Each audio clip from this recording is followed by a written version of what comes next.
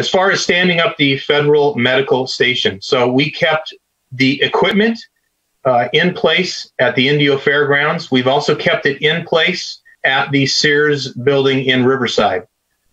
We have not, we don't have the wraparound services. In other words, the heating, the air conditioning, the generators. We could very quickly stand those back up. So the equipment, the space are not the issue. The issue would be, and we have learned this as we've gone forward with this and interacting with the state and how they provide staff to us for these federal medical stations. They provide very low-level care. They do not address the very sick.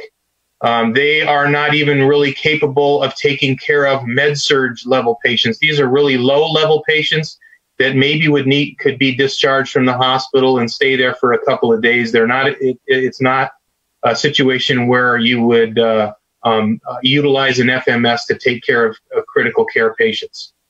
That being said, any staffing that we would need to do and pull from local staffing, we would be directly competing with our hospitals who are working on their surge plans and staffing.